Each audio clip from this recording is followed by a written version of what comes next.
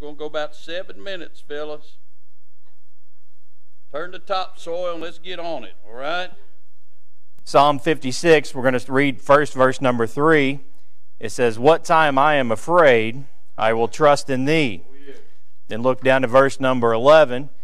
It says, "In God have I put my trust, I will not be afraid what man can do unto me." What I want to preach on tonight is just this simple thought, if I can get that out. Why are we afraid? Why are we afraid? And I got 4 things just real quick. First thing is, why are we afraid of man over the Father? I'll tell you just a little small story, quick story. That's why I decided to cut out my introduction. God kind of laid this on my heart back there. For any of you who may not know me, me and Sister Tina, we came here to be 21 years ago, I believe, in the month of June. We came here, I sat here under Brother Doug's preaching for years. I surrendered to preach. I would teach the kids. I would do a lot of things and leave out of here in most all services, God telling me I was lost and I was going to die and go to hell. And then roughly right around 2011, I decided that the best thing to do was just to run completely away from God and go to Indiana. The thing about it is you can't get away from God. God spoke to my heart up there, settled it in my heart, got saved, and a little bit after that, God began to deal with me about preaching His Word again. And I remember going, Brother Phil, to Brother Doug and talking about who's going to believe me. And he laid that verse on my heart in Proverbs chapter 29 and verse 25. "The fear of man bringeth a snare, but whoso putteth his trust in the Lord shall be safe." Why are we so concerned and so afraid of man over having a reverent fear for the Father? We'll go through life and we seem to not care that if God tells us we're supposed to be in church, doesn't matter, we'll just come when we want to. God tells us we're supposed to read the Bible, we'll read it when we get around to it. God tells us we're supposed to pray, we'll pray when we have time. We have no reverent fear for the Father, but we're scared to death about what somebody else might think about us. We're too worried about if we're wearing the right thing, got the right clothes on, say the right words, whatever it may be. Why are we afraid of man over the Father? The second thing is, why are we afraid of worship over work? Every single one of us will go in on a job, and by all means we should do this. We will give 110%. We will give of ourselves of whatever our boss asks of us. We'll go in and we'll try our best. We'll do our best because we want to earn our paycheck. And then we'll come in here to service and we'll sit down, and I know that's not what this song means, but we might as well sit down on our hands. I shall not be moved. Because we ain't about to worship. We're not about to raise our hand. We're not about to let tears fall. We're not about to let anything happen that might make us look maybe a little bit odd. We think we don't want to act like Brother Phil. You know, I remember in that old building, Brother Charlie used to get up, and I remember him one time going out that side door and running around the building. Where's our worship at? Those kids came up here and sang, and I was sitting back here thinking we ought to shout this place out tonight. None of us should get to preach with how good God's been to every one of us. Why are we too concerned? Why are we more afraid of worship over work? Are we afraid that if we worship, it might get on a little bit? Are we afraid that if we was to worship this morning, if we was allowed to get on during Sunday school, that maybe we wouldn't make it to the restaurant by 12:30 or 1 o'clock? Was we afraid we might end up being here a little later? Heaven forbid we get on and pastor announce, hey, we're just going to have a revival meeting leading up to camp meeting, because that's going to take too much time. I'd love it. I am looking forward to going out. Tomorrow night is going to be the first night in almost over a month that will hopefully have everybody together again to go out on visitation. I'm looking forward to it, Brother Phil. I'd rather be in church. I'd rather God just break out revival and us just be right here and let people drive by, have that pull to come. Why are we more afraid of worship over work? Why are we more scared of the truth over lies? I almost grabbed his water. We are super quick and super fast to go tell somebody, hey, Brother Christian, let me tell you what I heard today. Now, I don't know if it's true, but this is what I heard. When was the last time we walked up and said, let me tell you what happened at church yesterday, Brother Ray. Let me tell you about how good the kids went to camp. Let me tell you about how good a camp meeting they had. Let me tell you about how good it was last night during taxing. Why are we more afraid to share the truth over lies? And the last thing, I don't know how much time I have left. Why are we more afraid of holiness over sinfulness? We have no problem just tiptoeing into sin.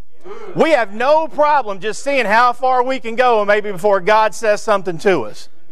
Why don't we do the same thing when it comes just trying to be holy before God? I'm afraid that we've convinced ourselves that in order to be holy, you have to be the pastor. You have to be somebody that is in the ministry, so to speak. That's not what being holiness is about.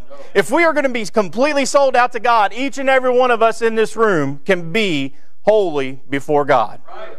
But we seem to be scared of that. Well, if I'm going to be completely sold out to God, I might want to come to church all week like Brother Josh just talked about. And I wouldn't want to do that. Then I have to tell everybody at work that I get to go to church all week, and then I'm going to be afraid of what they're going to think about me. And it's a never-ending battle with fear of the world over a reverent fear of God. Why are we more afraid of being holy over being sinful? Well, so much tiptoe around in the world, seeing what we can get by with, and not being completely sold out to God. It's hard telling what our pastor says. Brother Doug says it all the time. The world is yet to see one church completely sold out to Him and what we could do. Why can't we be that church? Why can't we be that church? I'm done, Brother Patrick. John chapter 8, please. In John chapter 8, we got Jesus went to the Mount of Olives. Early in the morning, He came unto the people again, unto the temple, and all the people came unto Him, and He sat down and He taught them. Verse 3, and the scribes and the Pharisees brought unto Him a woman taken in adultery, and when they had set her in the midst, He said unto them, Master, this woman has taken in adultery in the very act. Now Moses in the law commanded us that such should be stoned, but what sayest thou? And they said, tempting Him, that they might have accused Him. But Jesus stooped down with His finger, wrote in the ground, as though He heard them not. Bless the Lord. And when they had continued asking Him, He lifted Himself up and said unto them, He that is without sin, sin among you, let him first cast the stone at her. And again they stooped down and wrote in the ground. And they which heard it, being convicted in their conscience, went out one by one, beginning from the eldest unto the last. And Jesus was left alone, and the woman standing in the midst. And when Jesus had lifted up Himself, and saw none but the woman, and unto her, Woman, where are those thy accusers? Hath no man condemned thee? And in verse 11, and she said, No man, Lord. And Jesus said, Neither do I condemn thee. Go and sin no more. This is just a brief background setting of this. Jesus is in the Mount of Olives. More than likely, He didn't have a place to go. He didn't have a place to stay. So what He done was, He stayed there. But the whole context of this whole situation with this woman, the sinning woman, the scribes and the Pharisees, they had one thing up their sleeve. They wanted to embarrass Jesus. There's a crowd taking place there. You had all different types of people there. The main thing they wanted to do was, we want to get Jesus. They had nothing good to say about Jesus. In verse number 1, it talks about, verse 2. Jesus, in verse 2, and early in the morning He came up to the people in the temple, and all the people came unto Him, and He sat down, and He taught them. Jesus remained in Jerusalem after the Feast of the Tabernacles. The religious authorities wanted, like I said, they wanted to silence and arrest Him. He went boldly and taught the large crowds, but most of the people in place in Jerusalem. Now in verse 3 it talks about the Pharisees and the scribes. What we got here is they wanted to embarrass Jesus. That's how a lot of people are nowadays. They want to get you out right in the middle, say, hey, look at the Christian guy over there. I've had it happen to me. I don't care. They want to embarrass me, they can, because I know who my Redeemer is. I don't care what they think of me. And the scribes and the Pharisees brought Him into a woman taken in adultery. Now, how did they know where this woman was? That's wonder. Why didn't they bring the other guy? Yeah, right. Yeah, and they had set her in the midst. That's the midst is in the middle. You remember how you used to be in the middle? Sure. You could be in the middle right now and not even realize it. People are looking at you. You don't mean nothing by it. They're just looking at you. But this dear lady, but the one thing I was really impressed with this lady, at the very end, she only said 3 words. She got any time wanted to, when she was in the midst, she could have got up and left. Just like right now, you could get up and leave. But there's something about church, and there's something about Jesus. It gets your attention. In verse 4, I'm just going through it. And we see the accusers tell their story. Okay, now they said unto Him, Master. That's a joke. And when they said, I got a point behind that. This woman was taken in adultery in the very act. In Matthew chapter 27, Verse 63, these same Pharisees and scribes, they were calling him a deceiver. Now they got enough nerve to call him a master. They're putting on a show. That's all they're doing is putting on a show. We see in verse 5, we see the Scriptures. They're trying to use the Scriptures against Jesus. What they're doing is, now Moses in the law commanded us that such should be stoned. But what sayest thou? What do you say, Jesus? They want to trip him up. You ain't going to trip him up, man. They don't have a clue who he is. If they were in Christ, they would know. They'd keep their mouth shut and listen. But no, all they want to do is run their mouth. Okay. They wanted to stone this woman. This was this was an unusual method of execution, but that's not what it was meant for. The Lord had the Mosaic law to design for a safeguard of purity for the marriage. That's what it was about. But they wanted to take something and totally twist it around. But in verse 6 it says, we see Jesus. He didn't answer him. Here's where we go. And they said, tempting him, that they might have to accuse him. But Jesus stooped down and with his finger wrote in the ground as though he heard them not. And in his kindness, he didn't look at her at all. That's just like Jesus. You know that? He knows she's there.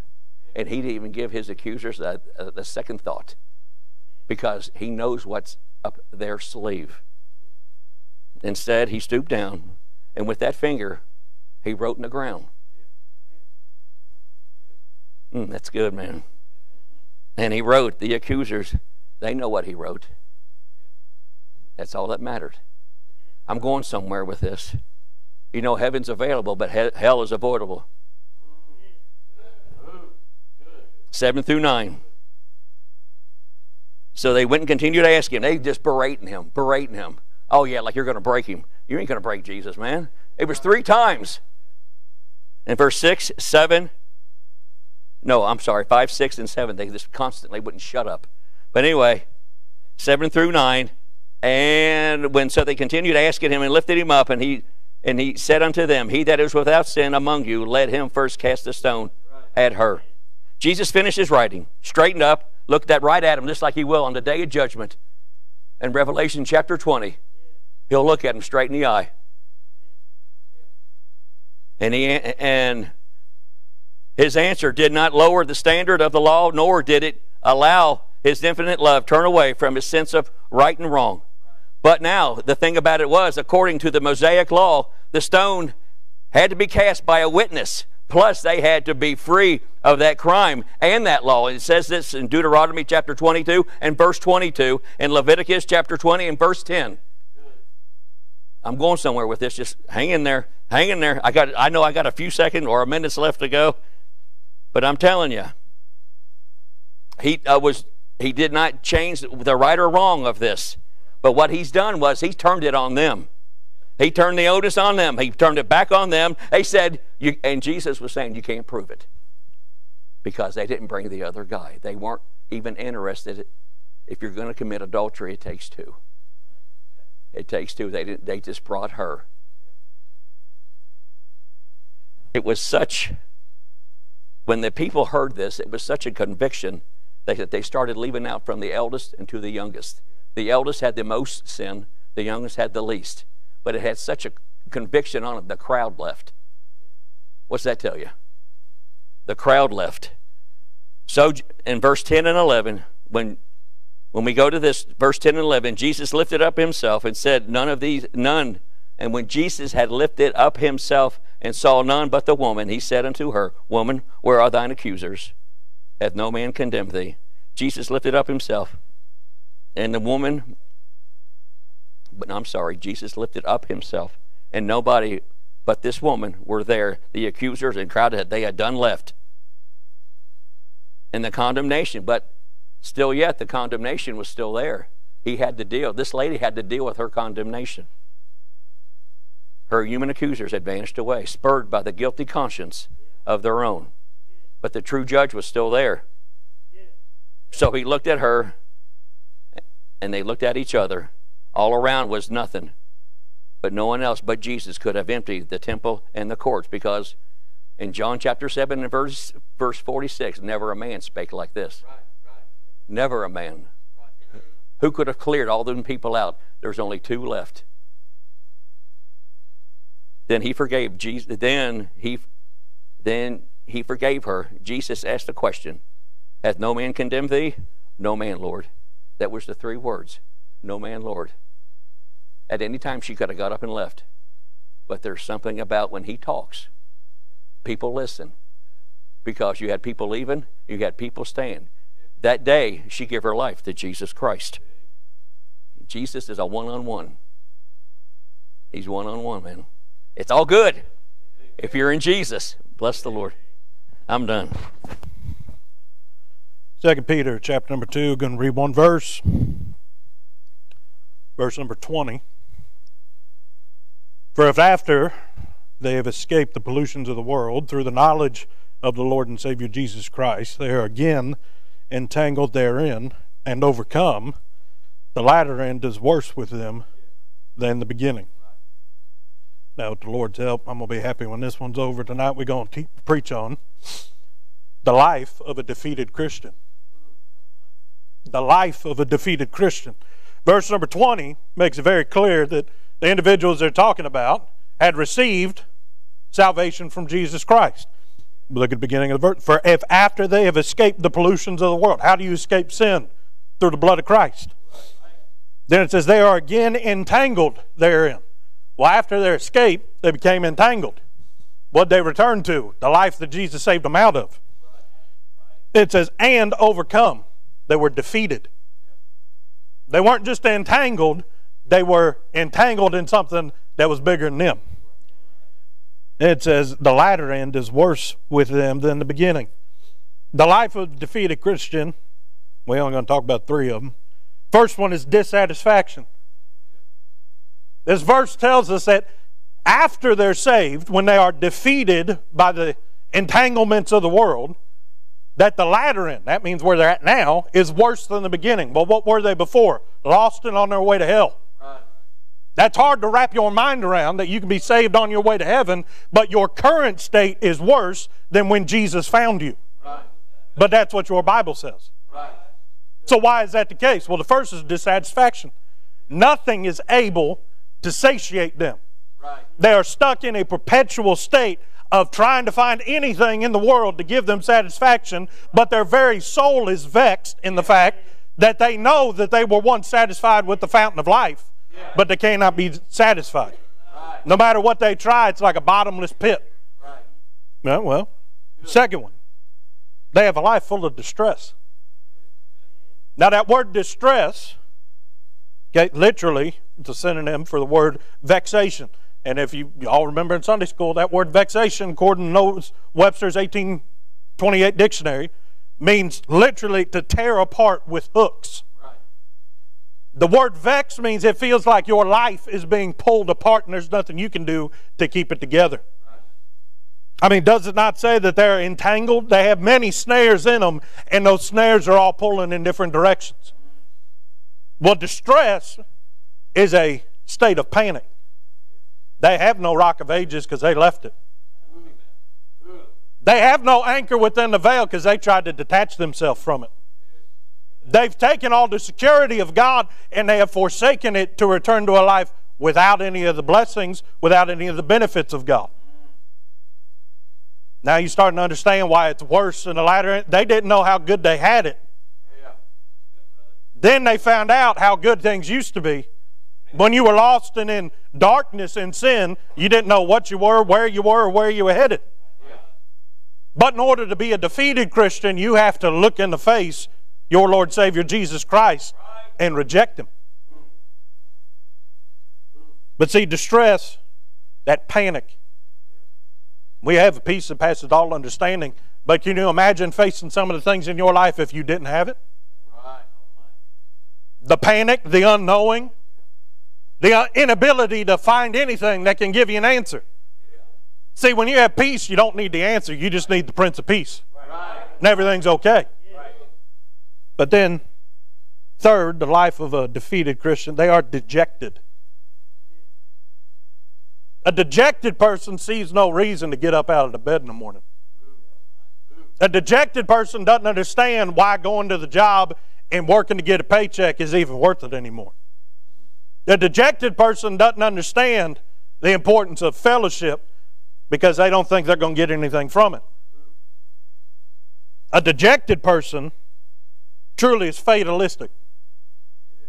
You ever meet somebody that everything they say is doom and gloom?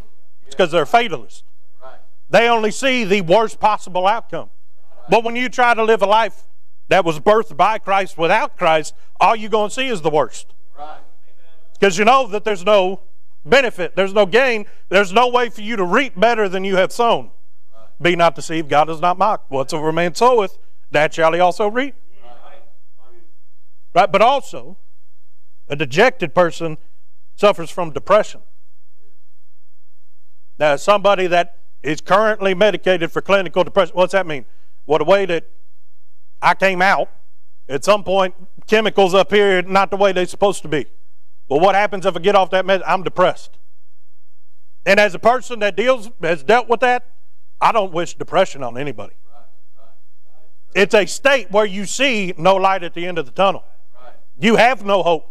Your faith is very limited because you can't even muster up the energy to put feet on the floor, let alone to put trust into something. Well, imagine that every day, not because there was a reason for it, but because you've wandered into a place where all those benefits that you could, you forsook them. You left them at the Father's house. Didn't take them with you because you didn't want them. Well, the defeated were defeated. They became destitute and are in despair. They live in a defeated state, which according to this verse is worse than the state when they were damned to hell. And as the teens were up testifying on everything that they witnessed down there and how they were thanking them, and then we hear testimony from Brother Josh and Sister Brittany and Sister Sydney on how they've, we've really let kids, how come they got to go to camp to find something that they should have been able to have access to here? Yeah, right. Could it possibly be because we got too many defeated Christians in the pews? Why do we need revival? You can only revive defeated and dead things. Right. Good. Revive us again. Why? Because the first revival wore off. Can you imagine a church that purposed just to live in victory in Jesus? Wow. Yeah. One that understands all the things that God afforded to them, appreciates it, and then, Brother Josh, before the singing even kick off, we come in, no singing. People just get to worshiping God on how great God is. Yeah. Don't happen when you're defeated.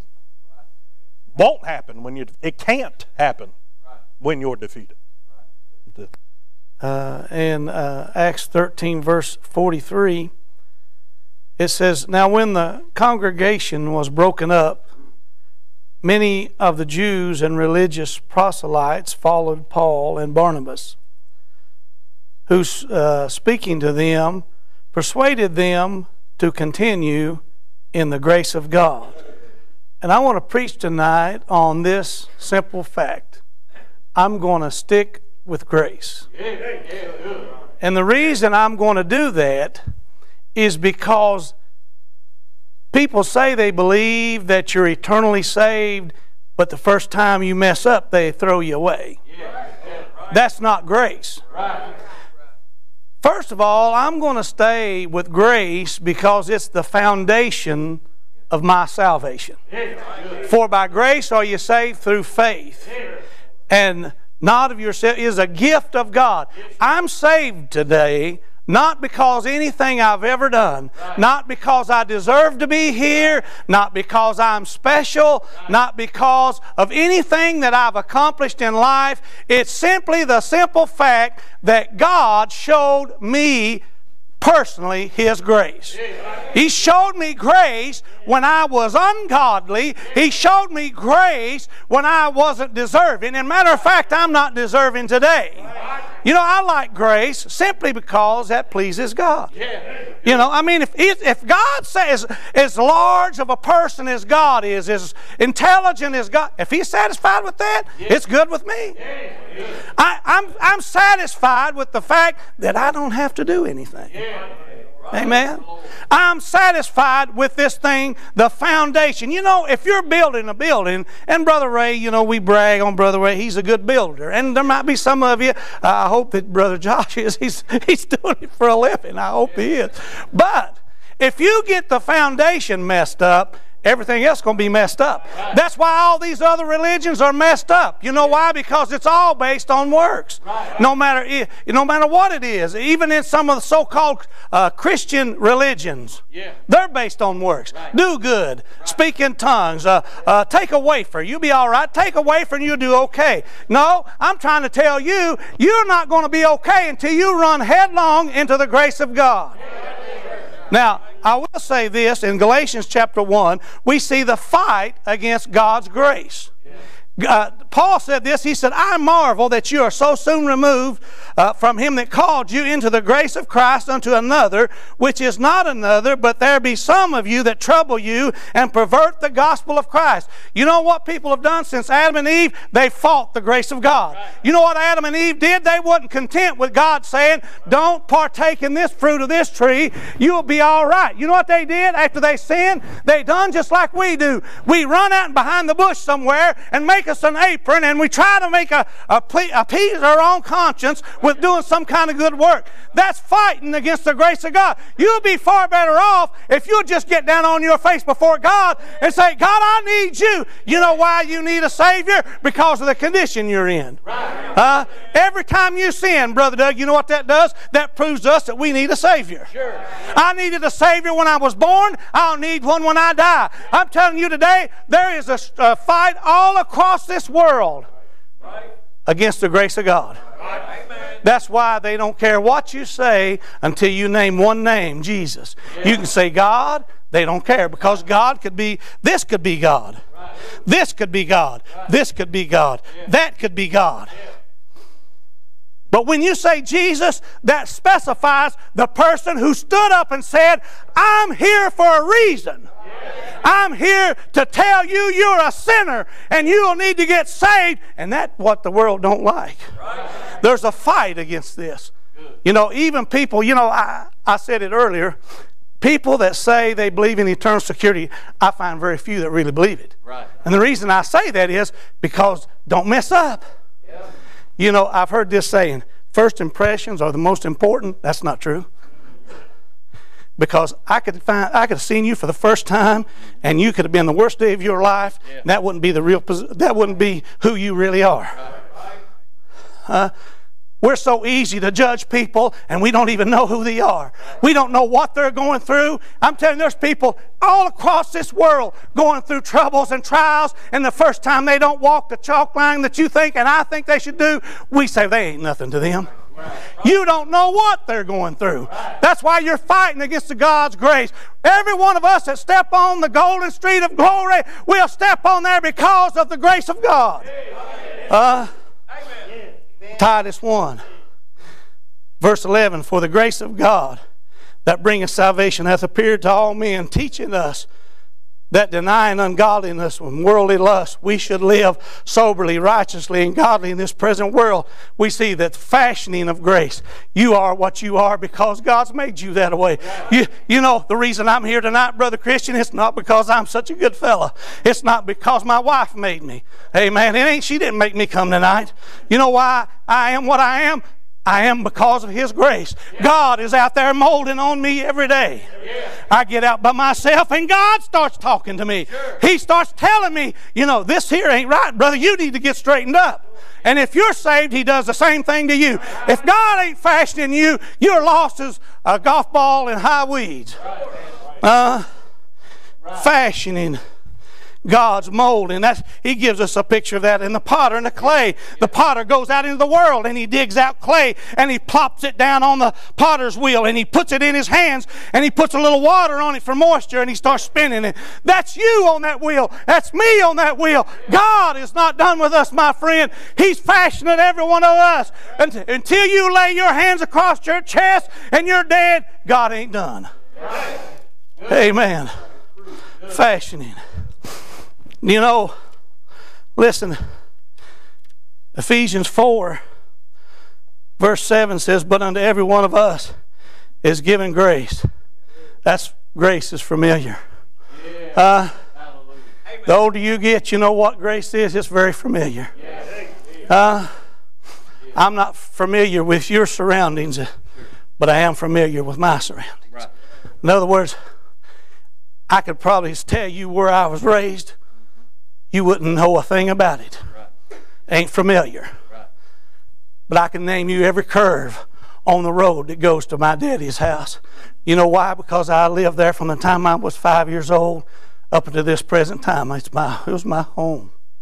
I want to tell you, my friend, if you're saved by the grace of God, grace is familiar.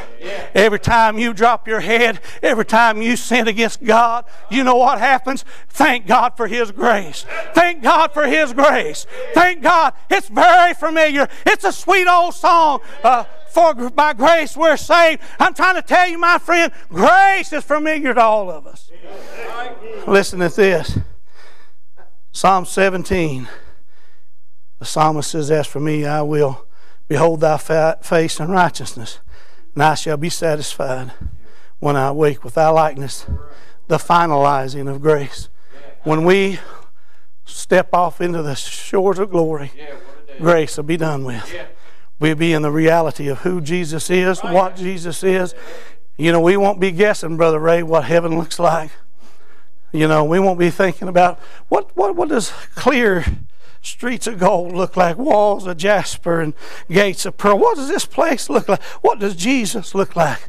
Grace will be over, and it'll become a very, very realistic thing. Thank God for His grace. Philippians chapter number 4. We'll begin reading in verse number 4. The Bible says, rejoice in the Lord always. And again, I say, rejoice. Well, that ought to bring some conviction. And it also ought to bring some hope. It goes on to say, let your moderation be known unto all men. The Lord is at hand. Uh-oh. Again, that brings conviction. Be careful for nothing, but in everything by prayer and supplication with thanksgiving, let your requests be made known unto God. And the peace of God, which passes all understanding, shall keep your hearts and minds through Christ Jesus. Finally, brethren, whatsoever things are true, whatsoever things are honest, whatsoever things are just, whatsoever things are pure, whatsoever things are lovely, whatsoever things are of good report, if there be any virtue, if there be any praise, think on these things. Those things which ye have both learned and received and heard and seen in me, do. And the God of peace shall be with you. There's been a lot preached tonight about our standing before God. Now, I assume most people in here made a profession of faith. I hope everybody here tonight is saved. If you're not saved, tonight would be a good night to get saved. God loves you. He died for you. He allowed you to be here tonight to hear this preaching. He's been dealing with you about getting saved. It's His will that none should perish, but that all should come to repentance. He wants to save you. He said if any come to Him, He no wise cast them out. I promise you, if you'll come to Jesus tonight, He'll take you just as you are. And He'll do a work in your heart and life. But I've listened to the preaching. I've enjoyed every message. This is how the Lord wants to conclude this tonight. I'm going to preach on true Christianity. Everybody calls themselves a Christian in America. But you know, in the book of Acts, they were first called Christians not at Jerusalem, at Antioch, And they were called Christians because their message and their walk and their life emulated the Lord Jesus Christ. It's one thing to call yourself a Christian. It's another thing to be one.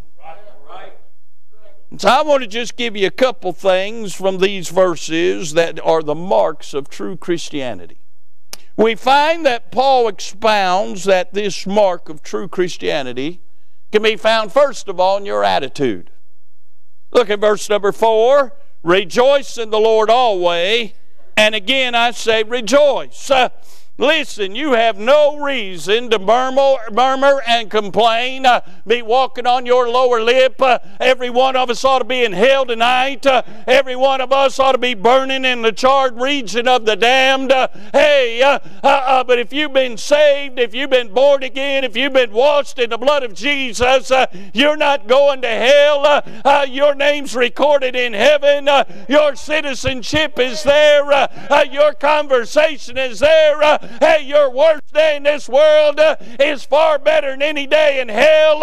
And by the way, this is as close to hell as we're ever going to get. Hey, the Lord is on the throne. Hey, His arm's not short to where He cannot save. His ear's not inclined to where He cannot hear. Hey, we got a darling Savior who still reaches in His pocket and dumps grace all over us. We ought to rejoice. We ought to be the happiest people in the world. Hey, we've got something to be joyful about tonight. But most people who call themselves Christians look like a knot on a log. Can I say your attitude will never be higher than your attitude? You want to walk around in the like lower than a snake's belly and walk around in the dregs of this world, go ahead. But Jesus didn't save you for that. The joy of the Lord's our strength. You know why we got so many defeated Christians? They don't have any strength. They put too much faith in CNN and Facebook, and I told you I like mentioning that. All those things instead of putting their faith into the Lord, and the Bible says, so then faith cometh by hearing, hearing by the Word of God. Hey, the doctors will tell you are what you eat.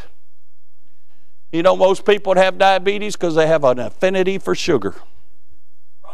Oh, some of them have some health reasons because of their DNA, but most people don't eat right. That's why 70% of Americans are overweight. We are what we eat. Miss Sharon, if I had her stand up, I mean, she used to run marathons, and she eats all this healthy stuff and everything. She only weighs about 40 pounds, huh? You know, she ain't never ate the hind end of a cow. She's never done that.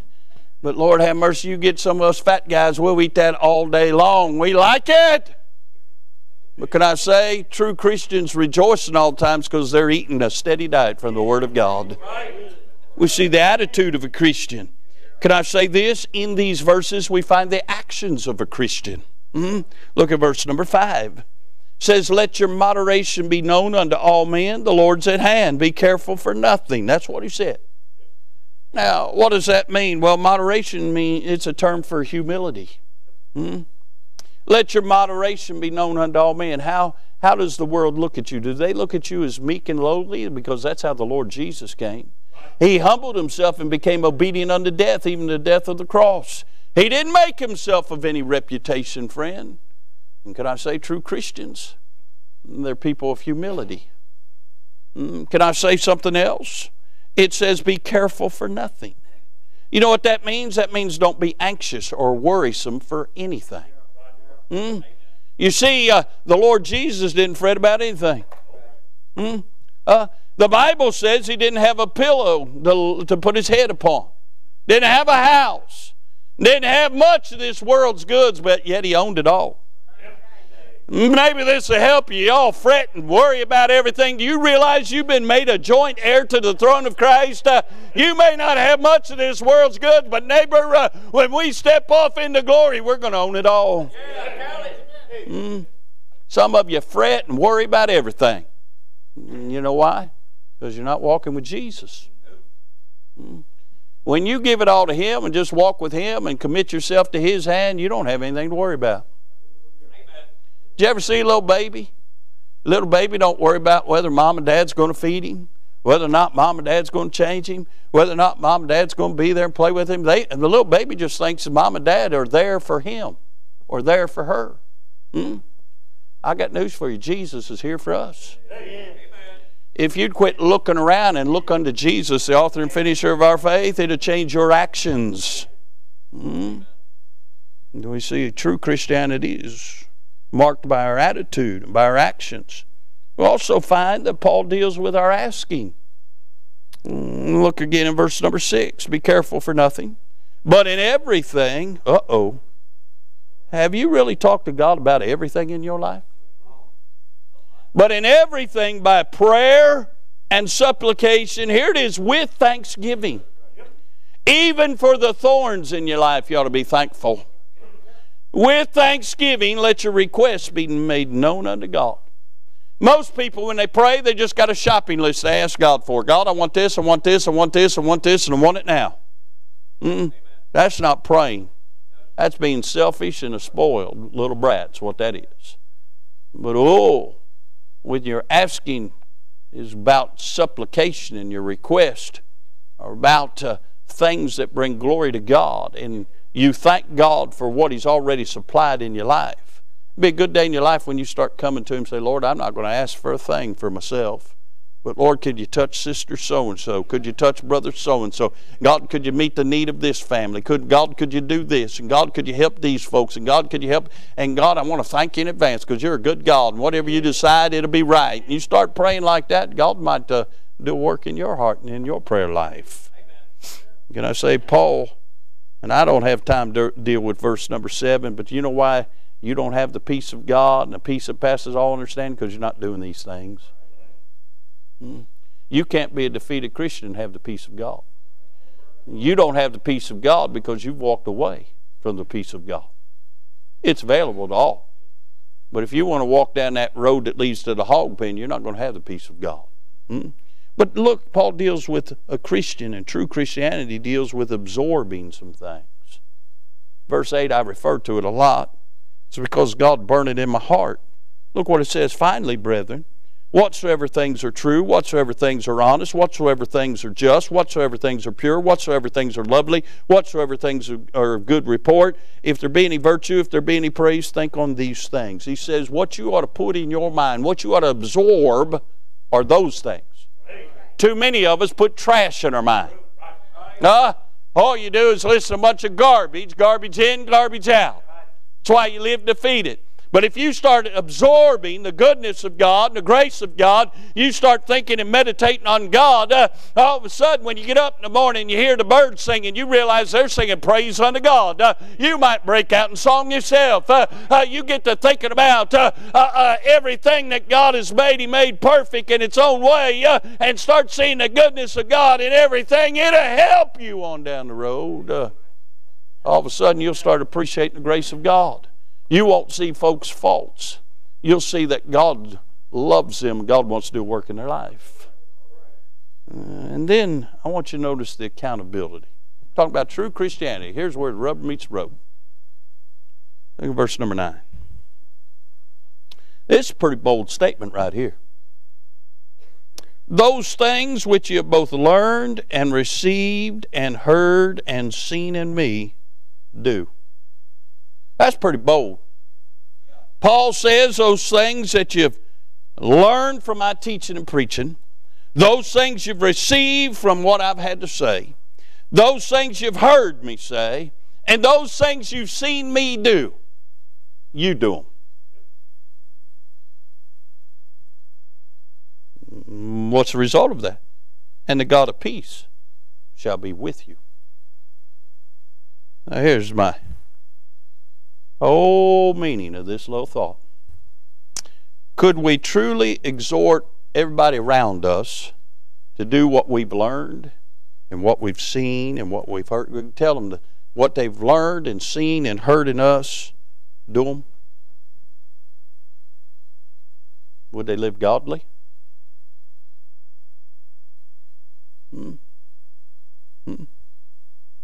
Would God be pleased with them if they did those things?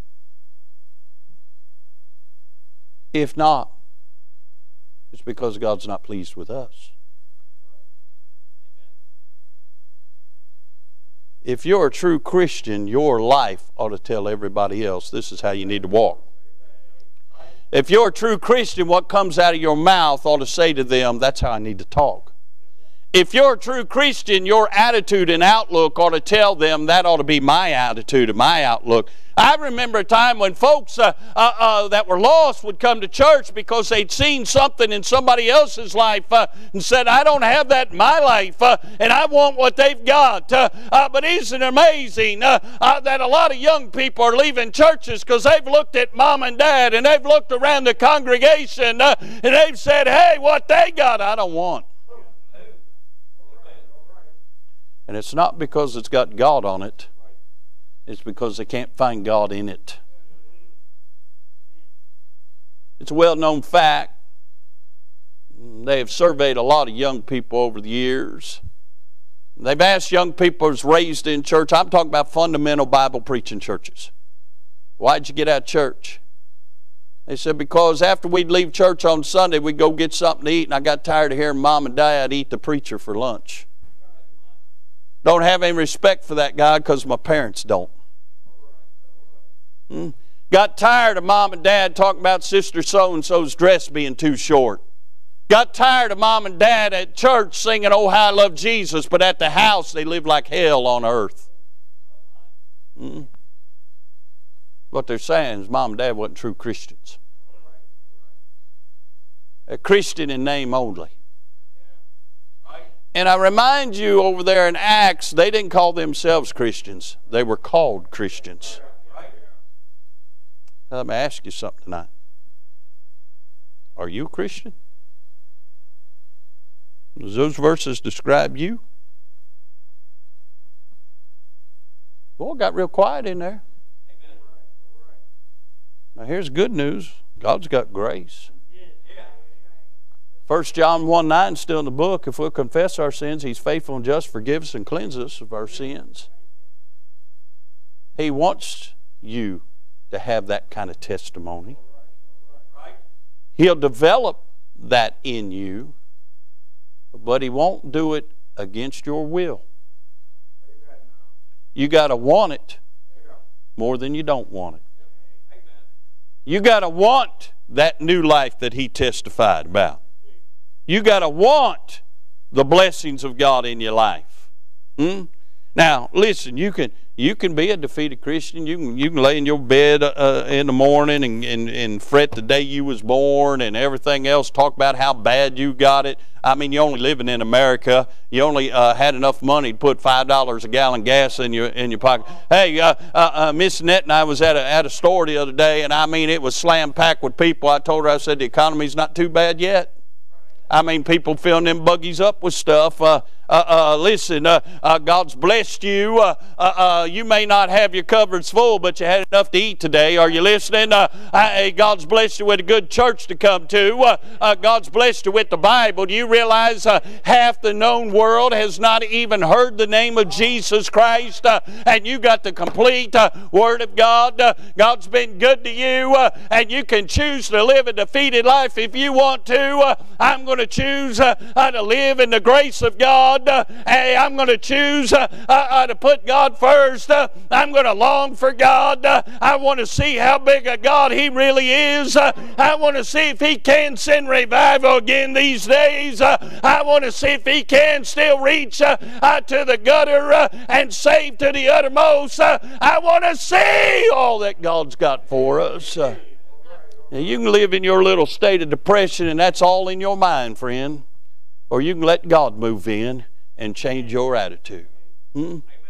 And Christian was right, or Jordan, whoever said it, when these kids got to testifying this morning, Brother Josh said it, we should have kicked the walls out when them kids were singing tonight.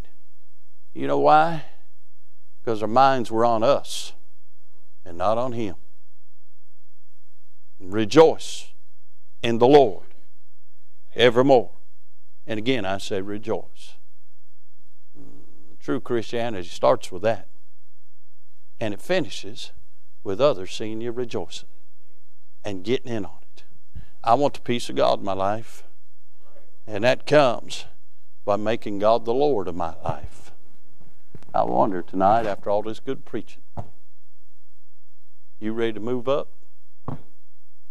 You ready for something that's real? You ready to take the next step? See, you can't go all in until you take the next step. Why don't you take the next step and keep taking them till you're all in? See, what scares us, Brother Josh, is we're afraid to jump all in. We're afraid the Lord won't catch us. We'll just take that next step, and then take the next step, and then and all of a sudden, one of these steps, you're going to turn around and realize you're all in. People say, well, if I go all in, God's going to want me to do this. God's going to want me. What's wrong with wanting to do something for God? It's the greatest privilege in the world that God would reach down into His bag and pull you out and want to use you to do anything. You ought to be in hell, but God wants to use you. What's wrong with wanting to be used of God? He wants to use you to impact somebody's life. The greatest thing to ever be said of you is God used you to help somebody. God wants to do that in some of your lives. Some of you participate in church. Some of you play church. Why don't you have church? God help us tonight. So let's all stand. Brother Ray, come get a song of invitation. So he comes, gets a song of invitation. God spoke to your heart. The altars are open. You ready to go take that next step? You ready to give the Lord your basket?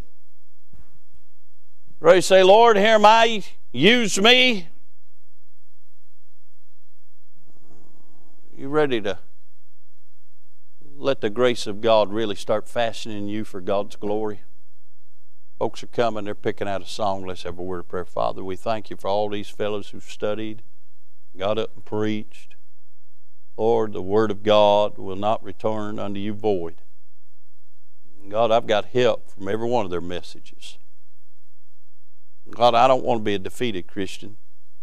I don't want to be fearful of man and the world and not have a godly fear towards God. Lord, I want to bask in the grace of God. Thank you for grace. And God, I certainly, oh God, want to give you my basket. Lord, I don't have much to offer, but what I have is yours. Lord, I certainly, want to listen to the Master, even if everybody else leaves. And even, Lord, if what you have to say to me might cut my flesh, Lord, I still want to hang around where you are. And Lord, when you get done speaking, I just want to call you Lord. Because, Lord, you are the best thing that's ever happened to me. Now, God's speaking this invitation. There are folks that haven't had joy for a long time. Lord, there's folks, they've drifted. Lord, there's folks that need to take that next step so they can go all in.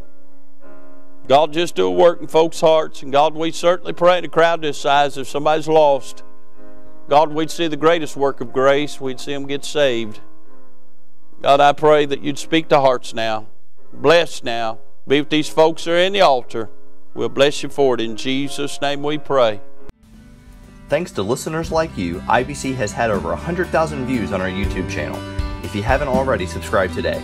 And as always, thanks for listening.